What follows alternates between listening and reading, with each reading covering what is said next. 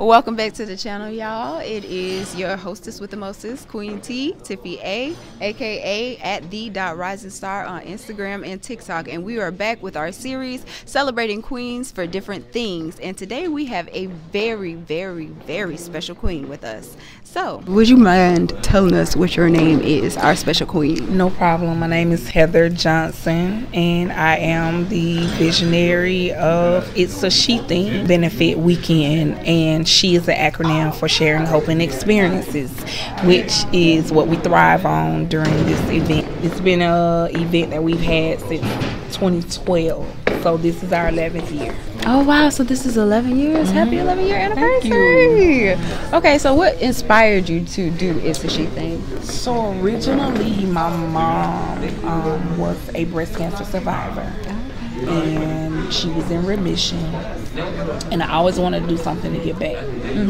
And what better way to give back than to host an event to recognize those people who have experienced it. She was actually my first guest speaker. Oh, okay. That started in 2012. Fast forward to 2021, we lost my mom to cancer. She passed from brain cancer and liver cancer. I'm so sorry. And it kind of gave the event another meaning for me. So we weren't just doing it, you know, to bring awareness, but at that point it became, I'm doing this, you know, in honor of my mom. Personally, I didn't want to keep going, but I knew that she would want me to. So that was the reason why I kept doing it, and I kept doing it. I made a post today. I was saying, you know, about being obedient. You have to give up your personal feelings. Oh wow. To get the job done, because at the end of the day, it's not about you anymore. So, Amen. I have to tell myself that, because I go through a range of emotions. Mind you, I just lost her in 2021, so it's still fresh. Yeah, it's still fresh. I miss her deeply, but the best way that I can honor her is through this, through my giving, through my living, through showing people what she has given me. And so this is what motivates me to continue to do this event year in and year out. And again, like I said, this is our 11th year, so I'm excited. We had an awesome time tonight. We did our kickoff, which is the prelude for the actual brunch where we do the honors. So we take our time and we honor everyday citizens. We honor medical professionals. We honor nurses. We honor caregivers, because these are family members that are selfless in saying, hey, I'm going to take on the burden of making sure that you get to these doctor's appointments, that you see these doctors, and if you have surgery, I'm right there with you. I'm going to walk with you through this thing. And they never get the recognition. You know, we know, yeah, these people are in practice, these people are on these floors in these hospitals, but you never hear them getting their flowers. And that's what we do. We give them their flowers, you know, to say thank you for what you do, because it really is a labor of love.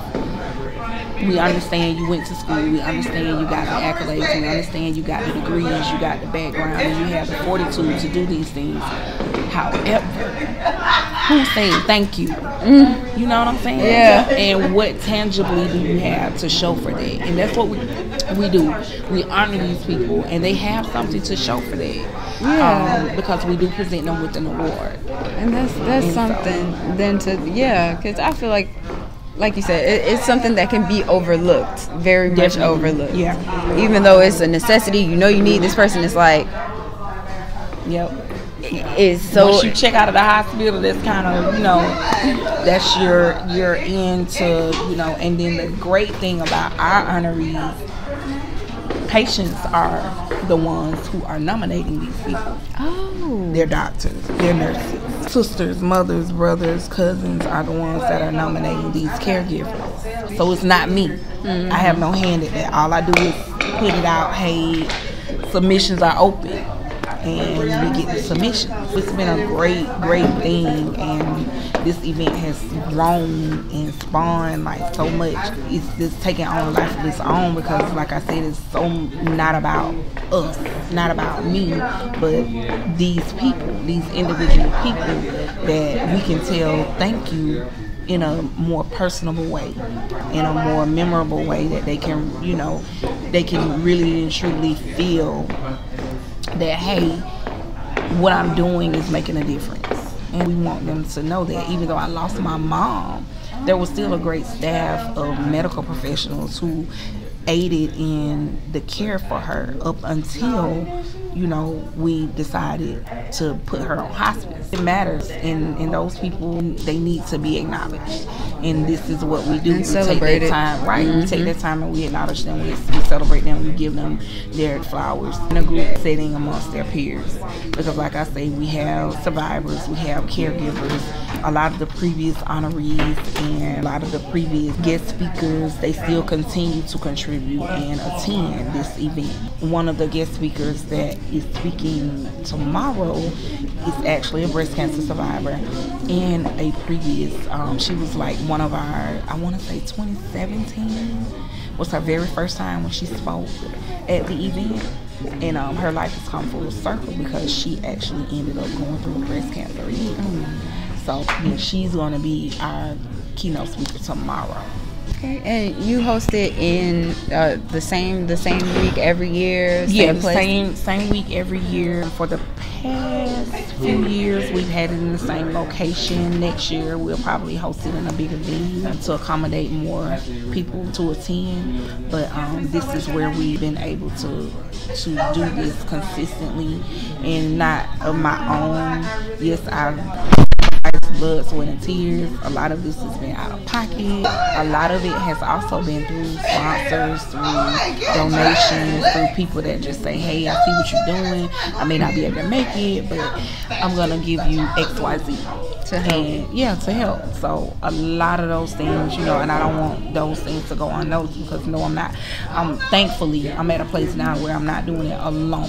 Initially, I was, but thankfully, I'm at a place now where I have people who see the effort, who see the work, who see what we're trying to do and what we're trying to accomplish, and they are willing to contribute.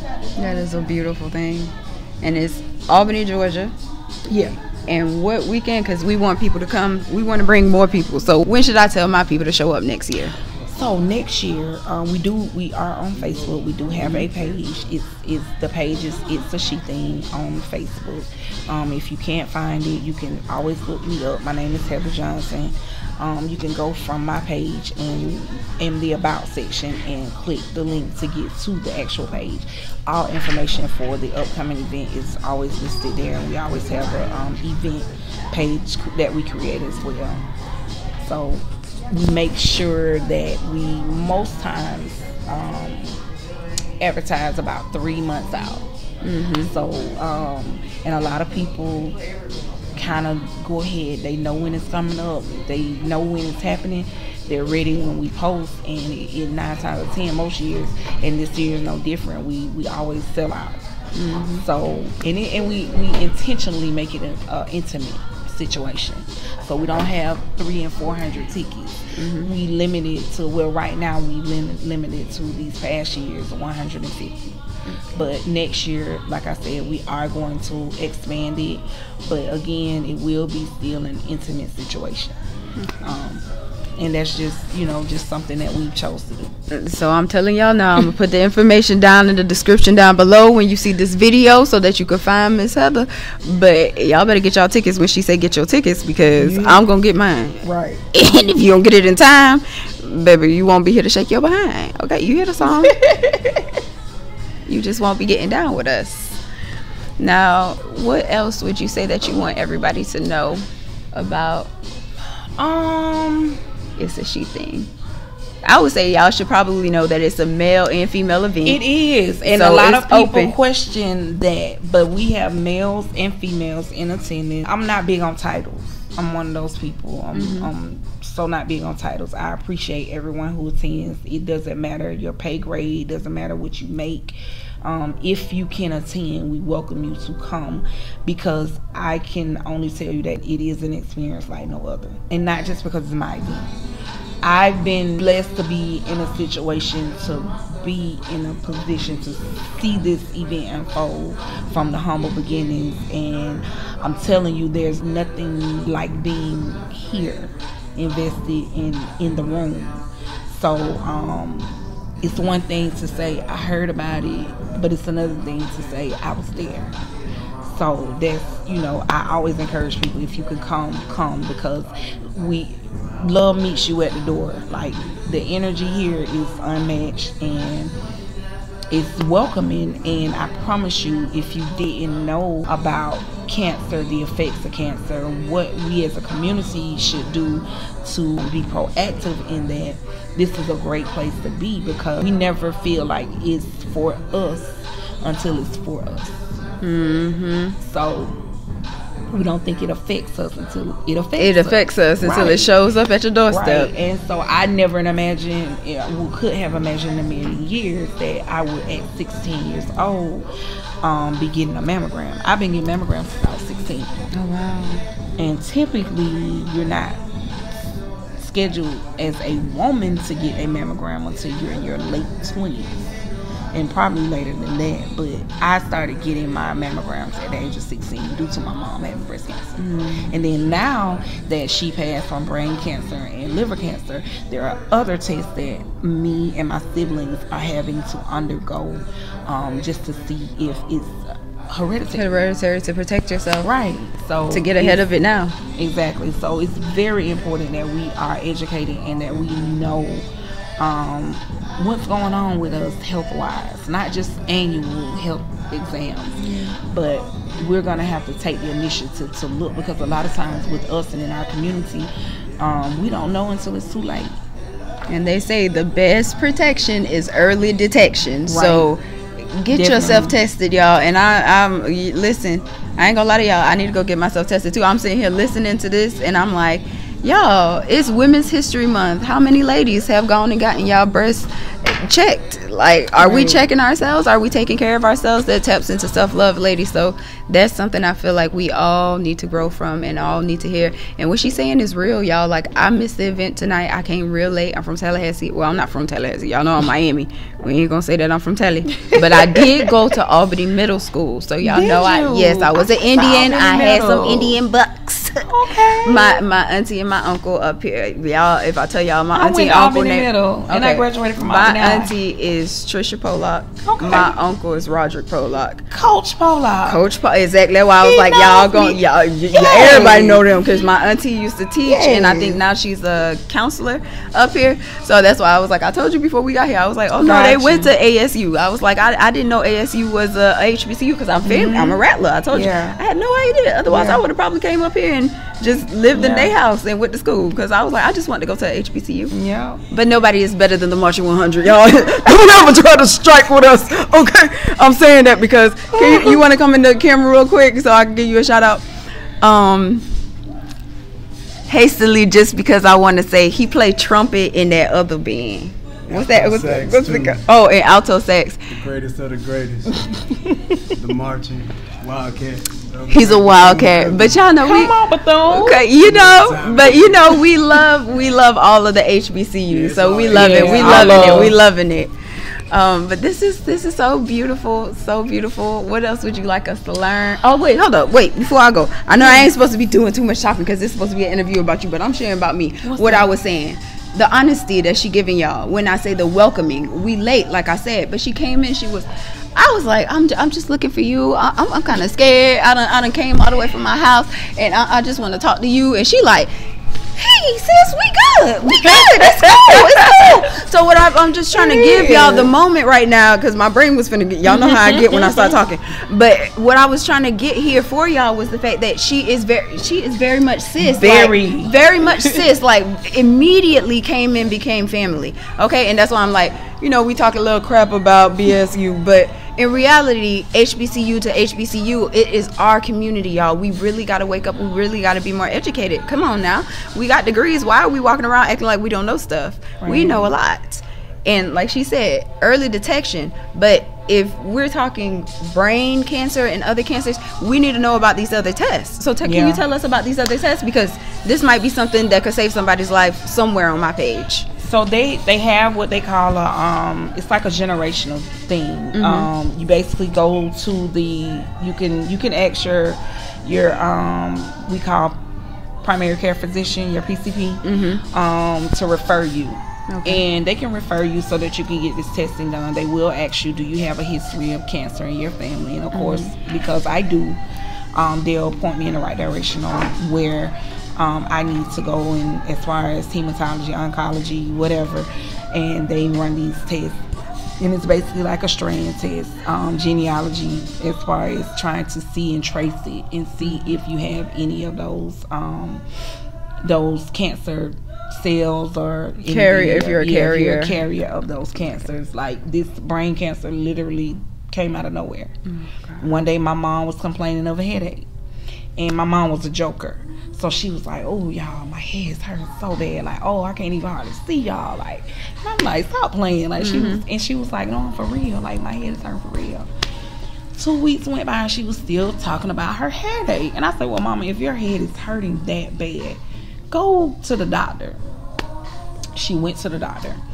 She texted me and she was like, "I got tests ran. I'll let you all know when the tests come back." Okay. Test results came back. She texted me when the results came back. It's cancer. And I kid you not, that was April when they diagnosed my mom of 2021. My mom was gone August 2021. It happened just like that. She went through losing her sight. And my mom was a very independent person. She did not like, she wanted to help herself. Like, she didn't want, it was a struggle for her to depend on us to do things for her. And my father, he was there supporting, but again, it's something about a strong woman. When they're losing certain things, they feel helpless or incapacitated, where, it kind of almost shameful to them to not be able to do for themselves. And so that's what we went through. And like I said, it happened super fast. In a matter of 4 months, my mom was gone. And she succumbed to liver cancer, because once it spread to her liver, then it literally, they called us on a Wednesday. They told us there's nothing else that we can do. We brought her home on a Thursday. My mom passed that Sunday morning. So, yeah, it's really a serious matter. And so, I strongly urge us as a community to get more involved and inquisitive about these things, these diseases, these things that truly and utterly really, really, really affect us. Because, it's real, and it's not just our counterparts or the fairer skin. It's us that it's taken out at an alarming rate because we don't know. So. Oh my God. Okay, so taking that in, I also want to say, from my perspective, just sharing my cancer story, ladies, or just black community in general, I don't know where we coming from with this, but my grandmother went through breast cancer entirely on her own, did not tell anybody in the family what was going on. None of us knew what was going on. We didn't know that she had breast cancer until she was in remission and beat breast cancer and decided to share it with the family. So my words to us, ladies, women, gentlemen, black community, can we not be so strong? Can we learn to lead on one another? Can we open up our hearts and our consciousness to understand that we are humans and we were sent here for one another? And your family loves you, your friends love you, and we will be hurt if we lose you. So open up your mouth so that we can help you, okay? And I'm saying this as humbly and as softly and as gently as possible, but I'm also saying this as forcefully as possible, like a thump in the forehead. Like, really hear me when I say you are not alone.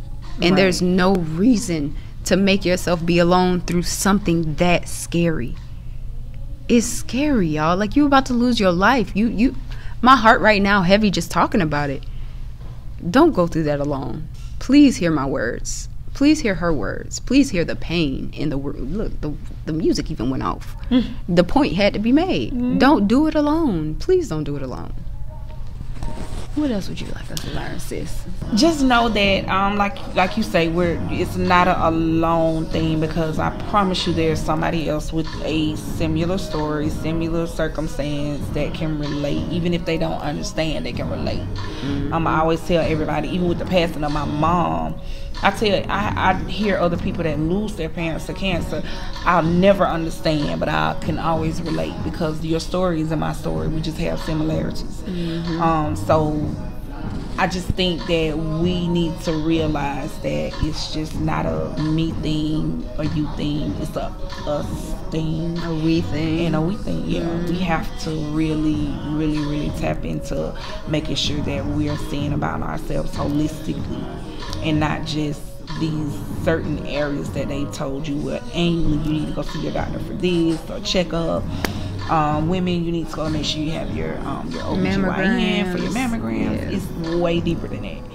So, you would be overlooking, you be doing yourself a disservice if you don't just ensure that you are being thorough, because you don't know what you're overlooking. You don't know what you could have prevented, or what you could have kind of headed off by getting it, before it became something that was early detection. Right. Exactly. All right, y'all, you hearing it? Again, what we done heard for a long time. Just a reminder, an update for you. Your best protection is early detection. Definitely. Okay. And that's in everything. So we are getting tested this year, and we are getting more tests this year, and we are going to keep that going for the years to come, because in self-love, a part of that is taking care of your health. Definitely. And you can't do that if you aren't checking in with the health professionals. Okay? Because I know I don't like going to the hospital. I ain't gonna lie to y'all. Nobody hate does, it. But it's necessary. But I got the physical every year, so I could be in marching band. And listen, we weren't talking about marching 100 without me getting a physical. It's necessary. So the necessity is still here. Whether you in school, whether you out of school, it's not just about your kids. It's not just about your parents. It's about you too. And if you know you're doing it, make sure the rest of your people doing it too. Because, living a long life alone, that ain't going to be fun for you either. Not at all. All right, any other closing thoughts before we get out of here? No, I'm grateful for the opportunity. I thank you guys for just considering me to be able to sit with you and share this event and share a little bit of my story, a little bit of my background concerning this event, because again, this stopped being about me a long time ago. Honestly, it was never about me. It was always about my mom and doing something for her, so that she would know that I wanted to give some sort of insight and initiative to the cause. And my prayer has been, since losing her, is that I pray that she's proud with the work that we're doing, the work that we're putting into this event, and that's my only hope. And again, like I said, I thank you guys for just your time, because most times we don't get that back, but I'm glad that you all thought it not robbery to come and allow yourselves to be in this space. So I do appreciate you all for that. Well, thank you, because I was definitely in the parking lot saying I'm late. People packing up. It's okay. I was like, listen, but I want to see. And yeah, you was like, let's go in. I was like, and I want to. I was like, we already here. Right. Like, why? It's okay. Why miss it? I was like, God wanted this opportunity, because even down to when I checked my bank account and the money wasn't there. I told you a text message came through on TikTok where somebody was like, hey, post my music in the background on one of your videos. I'll pay you $50. I said, that $50 from God. God wants you to go. Get your and go. Right. Go meet who you supposed to meet. Let that be a message to all of y'all. Listen, I told y'all when I fell off, I told y'all everything was going on with my eyeball. I couldn't open up my eyeball. I'll show y'all that later. But I told y'all when I came back, it was going to be about something phenomenal. And you see, I said God was going to put some stuff in place. This came to place out of the blue. I swear to God. Because, like I said, y'all wait till the end of the video. I'm going to do some screenshots and I'm going to just put them in. I'll probably put it over this screen because we got enough room. But y'all, God is doing a work in this world. Yeah, and this is the year for you to not only get up and be filled with cheer so you could go and do what you got to do, but take care of you so that you can continue to do what you got to do. Because like I said, I almost them emotions. I was gonna cry in my bed all day. I do want to say this, for those that are watching and catching this. I don't know who this is for, but I learned a long time ago that there's no failure in fear. That's for me. You can talk yourself out of so much, but the failure is not in being fearful. The failure is not doing. The failure is when you don't do anything. When you step out and you do it in spite of, and that's a bigger thing and a testament to your faith, because the word is the word. You know, faith without works is dead. And if you believe, you can always step into those places blindly, and you can believe that those things and call those things which are not to be, you know, and it's going to be because of your faith. If you don't take that step, how will you know? And this event is a product of faith, because when I started this event, I knew nothing about hosting an event of this magnitude. Come on. I had not one blueprint, not one insight, not one this is what you do tutorial.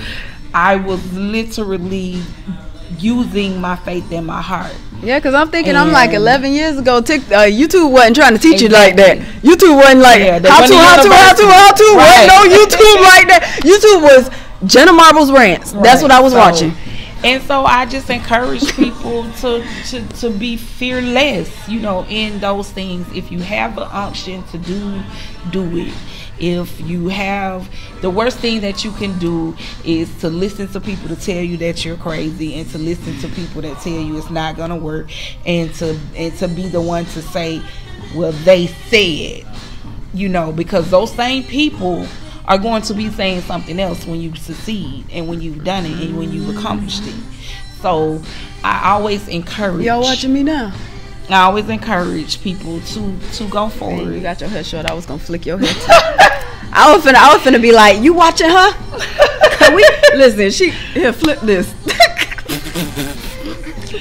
But yeah, I encourage people to do it. I'm the pusher. Yeah. In my group, I'm always a pusher. I always encourage people to do and go, and see and live, because at the end of the day, when this life ends, I mean, what will we have to show for it versus outside of what we've done? Mm-hmm. Not what we thought about doing, what we've done. So that's. Y'all, I don't want this night to end. I'm just praying to God. Right. I'm like, I'm just praying everything working, because I'm like, when I look at this video later, I need to relive this moment several times. But y'all, I couldn't prepare this. This was gift wrapped by Jesus. Jesus wanted you to get this message. I just came here to get it. That's it. I'm just in position to get it. But I needed that, because I said, what did I say? Listen, because I can't make this up. This ain't scripted. What did I say on the way here? What did I say on the way here? You was fearful. Yeah, that's all I said. I was crying on the way here, because I was like, I'm fighting fear, and I was like, I have nothing to be afraid of. All I have to do is shoot my videos and post them. They gonna do what they gonna do. That's all we have to do as content creators. And yet I was still like, I got so many videos to do. I get excited to do what I do. Why am I crying? I was like, something ain't clicking. Why am I fearful? I just don't know. But I was like, I'm scared of everything. I'm scared of who think what. I really don't care. So when I start thinking like that, y'all, I'll be like, I know I gotta pray, because something wrong, that's y'all. That's the enemy. Yeah, and that's what did I say? I said somebody sending something to my house. I said, ain't no other way, because I was like, baby, I was good. I was up here. I was like, and I said, God is setting things up, because I returned to my Bible. I was like, I started doing my devotions again. And I said, it's so crazy, because people make you feel so uncomfortable about talking about doing devotions. They make it seem like it's a boastful thing and you can't get blessed in. Well, I wasn't saying this to get blessed anyway. I was saying this because I was seeing that my life was changing when I returned to my word. So maybe somebody else needs to hear it, because you're going through something and you need to return to your word. Okay, like I had to hear somebody say, you need to ask your angels for help. I was like, that's so crazy. I'll be praying to God and I don't even be asking for help. I just be getting up and going like I'm gonna get it. It works. The word definitely works. But he owns the house up on the hill. He owns the hill, and he's your daddy. Why you ain't asking him? And the cattle on the hill. Don't forget that. I love it. Right. Listen. Don't forget about that. Now. No, listen, because we can't forget about the cattle. We're going to be starving. Right. Oh, my God, y'all. I could not have had a better day, a better interview. What else you want to tell us? I'm good. I'm good. I genuinely wanted to encourage someone about that because, like I said, I tell everybody the worst thing you can do is to not do. What's inside of you, that unction, that feeling, that desire to do. And we sit on gifts all day because he's given us everything that we need. It's in our hands. There's nothing that we need that we don't already have. It's just a matter of us tapping into it. Amen. I pray to God y'all really get to hear everything I got to say, because I know when you move these microphones, they start going dee dee dee dee, and I don't know if I've been moving my mic the whole time. So now that I'm consciously thinking about it, you okay? We gonna see how much y'all heard from me. They gonna you gonna get all the hugs because she got her mic to the point where I was going like this, and then I was like, "This is my mic. What am I giving you my mic for?" And then y'all gonna see, y'all gonna rewatch this, and y'all gonna be like, "Tiffany's so goofy.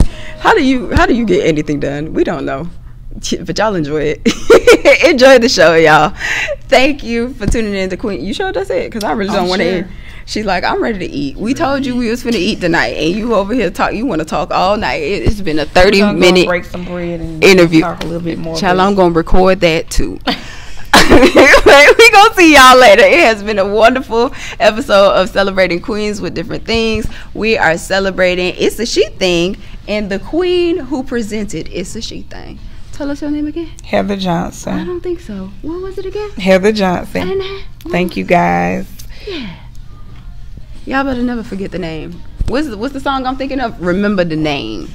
Okay. It's a She Thing, and this has been our next episode of Celebrating Queens for Different Things. I love the fact that I could edit everything that I've messed up. Jesus loves us all. Yes, amen. Amen. Man, I done moved this mic so many times. We really gonna see if I hear anything at all. Goodbye.